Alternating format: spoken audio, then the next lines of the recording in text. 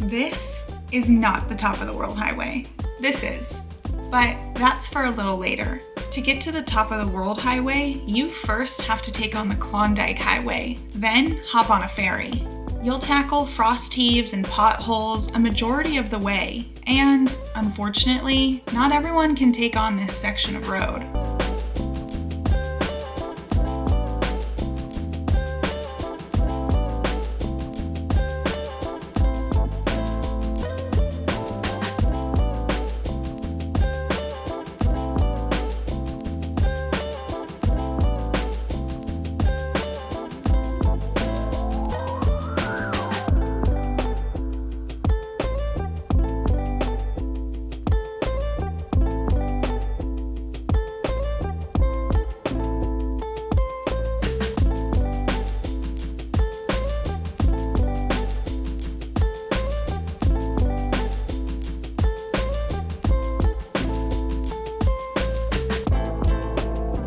The endpoint of this journey is Dawson City, a living museum of the Gold Rush era with historic buildings and vibrant cultural activities.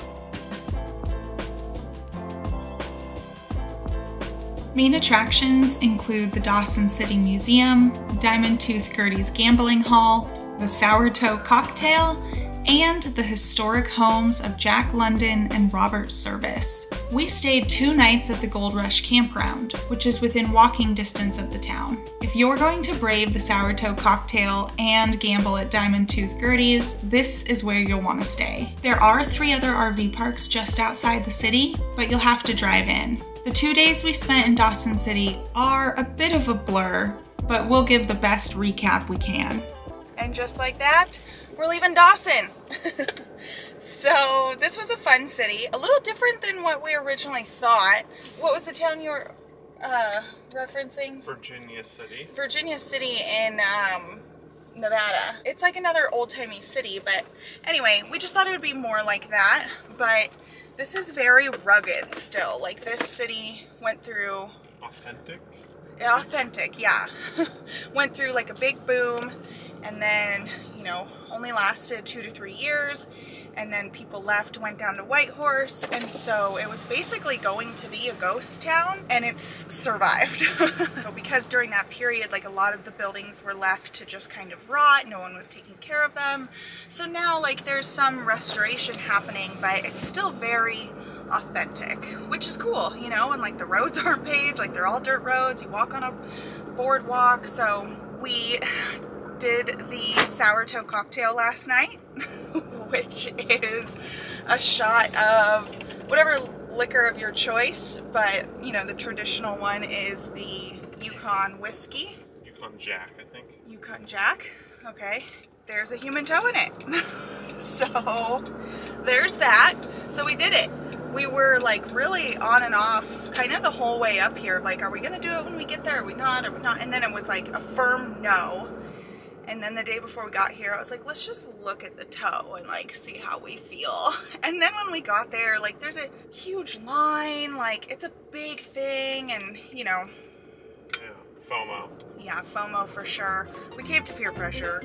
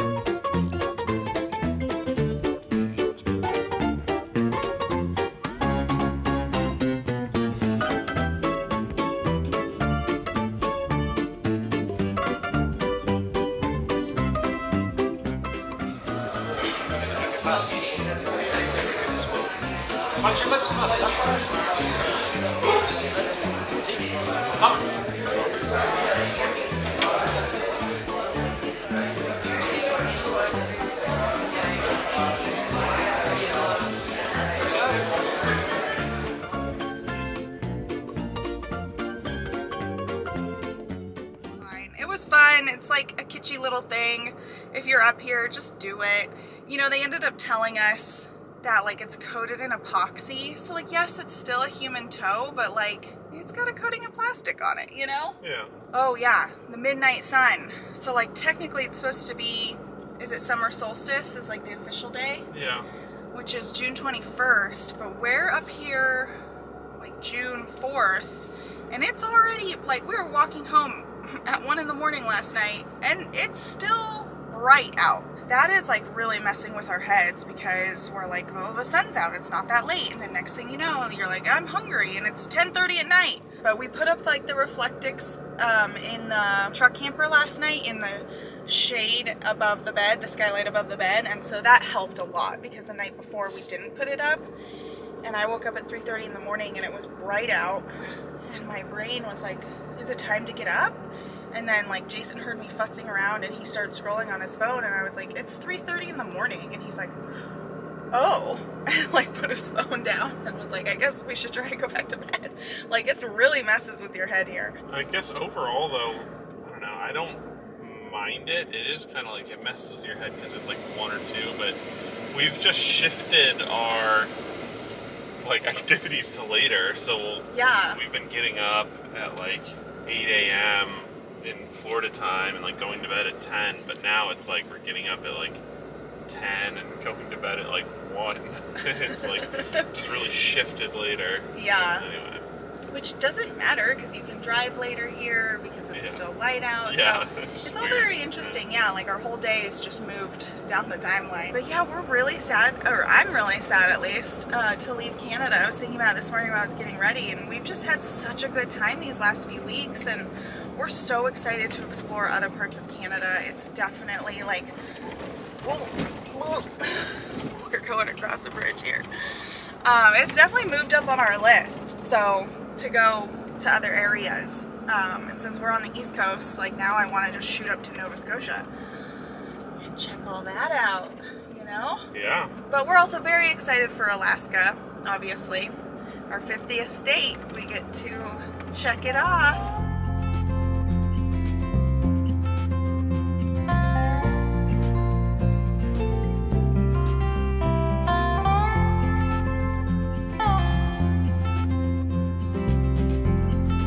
When leaving Dawson City, you have to take a ferry ride across the Yukon River.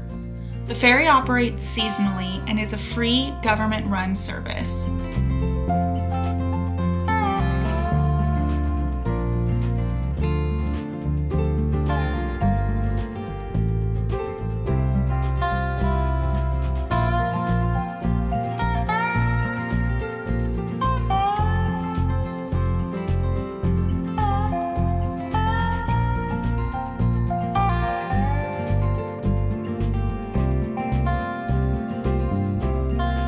The Top of the World Highway is typically open from mid-May to late September, but be sure to check dates, as it didn't open until June 1st in 2023 when we went. You're going to want to check road conditions and weather forecasts before traveling the Top of the World Highway. This highway is about 89 miles long and connects to the Taylor Highway on the Alaska side. The highway traverses high plateaus and ridges, providing stunning views. The highest point is about 4,515 feet.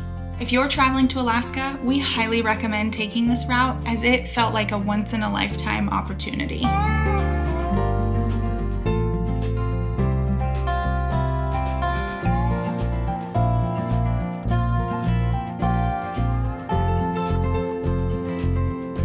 The border crossing in Little Gold Creek is one of the most remote crossings between the US and Canada.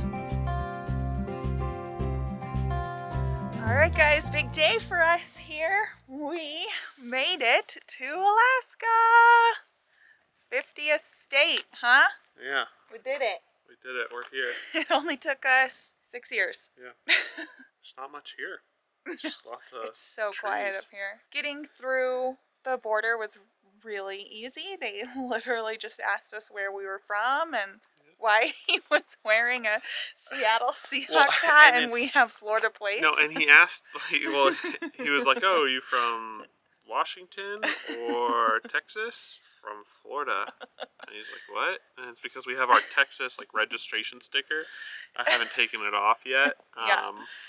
And then I'm wearing a Seahawks hat. And anyways. It's so funny. I feel like traveling full time and like when you change your domicile stuff, like, and they ask you these personal questions, you sound so sketch because you're like, well, I'm originally from California, but yes, we lived in Texas, but no, now we're Florida residents. Yeah, and when people ask me where I'm from, I'm like, we hesitate, which like wait, sounds sketchy anyway. now I'm from Florida, but like, you know, in my heart.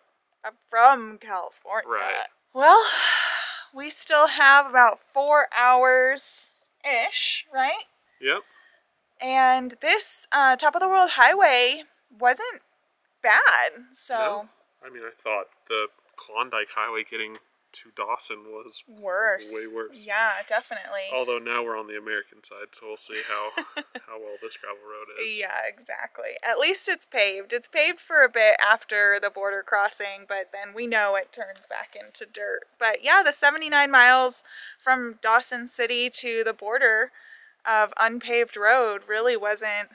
Yeah. Actually, I think it's only 65. Yeah. But yeah, it really wasn't bad at all. It's time for lunch and to see what's in store. Snuff, sausage, you made it to your 50th state too. 49. Oh, true. 49th for her. She hasn't been to Hawaii. Tired of playing Guess That Smell in your RV? We certainly were, and that's why we created Tank Tune-Up. We created this holding tank treatment with a dual action formula that not only breaks down waste, but eliminates odors. Our formula doesn't have fillers or artificial fragrances that honestly sometimes make the odors worse. Tank Tune-Up is so easy to use, just simply scoop it, rinse it, and forget it. Whether you're hitting the road for a weekend getaway or living the full-time RV lifestyle, Tank Tune-Up makes odors a thing of the past. Scan the QR code or click the link in the description to get yours today. And if you want to learn more about our product, check out our full video on it.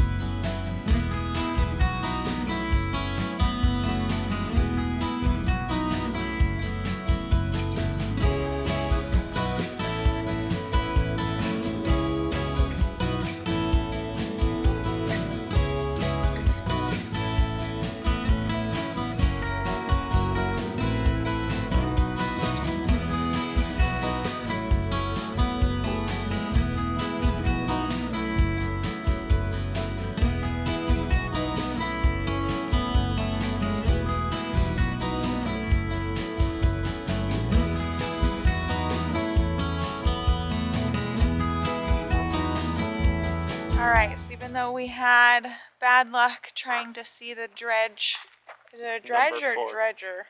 We're gonna go with dredge. Okay, dredge number 4 in Dawson City. We found one in Chicken, Alaska. So I think we read in the book this was brought down in 1996. Yeah. So here it is. And the way these worked up here to mine for gold, you want to talk about it? I untangle myself. Yeah, so we watched a quick little video, but it sits in a pond or in the creek, you know, it's a body of water, and it uses a metal bucket line to kind of like dig the ground out, and it brings it inside the dredge and then goes through like a tumbly thing like this with lots of water because it's sitting in water, so it uses that to kind of like get the sand and silt, yeah. and eventually, you know, works the gold out because I believe the gold's heavier, and so it kind of takes everything. It's this big conveyor belt, and so when it gets it all separated, it has these big conveyor belt out the back to kind of just like drop all the rocks. Yeah, drop all the rocks. So in Dawson City, they're called tailings, and it's like as the dredges move forward slowly, they leave like this little like worm tail behind them. And so we were wondering what it was as we were driving into Dawson City, but it's like literally just these like rows and rows of like wild how much rocks. there is. Now we know why. Gold. Gold. So this is the Pedro dredge, and Yeah, it's a very interesting piece of machinery to look at. So if you're driving through, you might as well stop and chicken, take a look at the dredge, and oh no, there's a few other things we're gonna get up to here.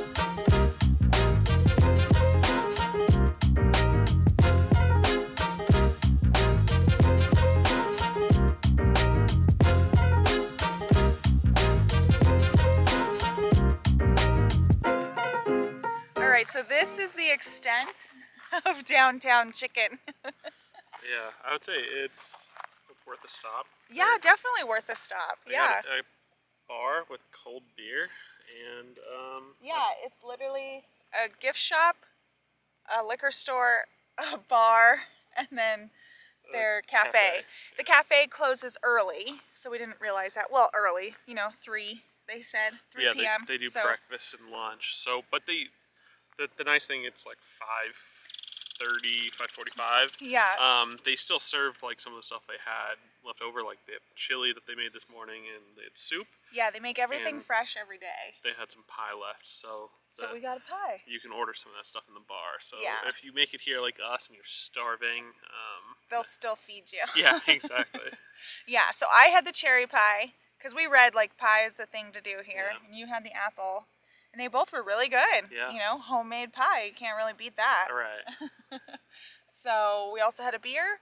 Very funky little bar with all these hats in it and underwear and bras and. Apparently, they like at some point during the night when it starts to get rowdy, they have a cannon. They said. Yeah. And you can take your underwear or bra off or whatever at that time, and you shove it into the cannon, and they shoot it. And then anything that's left over, they pick up and they attach to the ceiling or walls of the bar somewhere. Yeah, so when you walk really in, you're like, what is going on? It's because it's been through a cannon. Yeah. But yeah, definitely worth a stop. Obviously not like a ton to do, but there is like a little RV park if you do need like a resting place for the night. So and there's gas here. Yeah, they advertise it as the cheapest gas in chicken. It's the only gas in chicken. So I think we've thoroughly explored, so we're gonna hit the road again.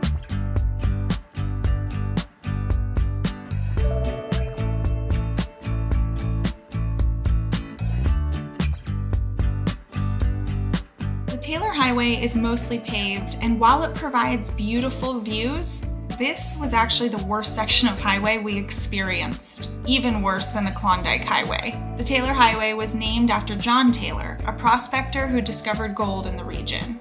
The highway ends in Tetland Junction, where it meets the Alaska Highway. We were pretty ready to call it a night once we reached this junction, so we found Toke Recreation Site on iOverlander. We paid at the self-service station and settled in.